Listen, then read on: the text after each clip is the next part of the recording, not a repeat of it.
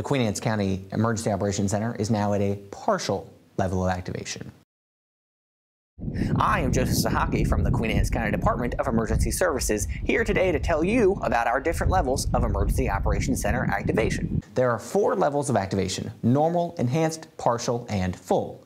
A normal operation means routine operations with no incident or event anticipated. The state has their 24/7 coordination and situational awareness handled through the Maryland Joint Operations Center, and the locals, us here in Queen Anne's County, have 24/7 coordination and situational awareness through our local 911 center. A normal level of Emergency Operations Center activation is just day in and day out operations as normal, with no incident or event anticipated or currently happening within the county. An enhanced level of activation means the incident or event requires additional monitoring or resources.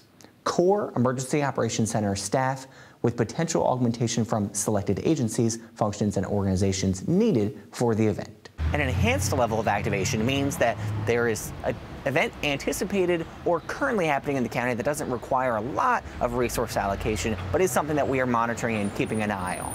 A partial level of activation means the incident or event requires significant monitoring or resources. Additional Emergency Operations Center staffing from agencies, functions, and supporting organizations may be required.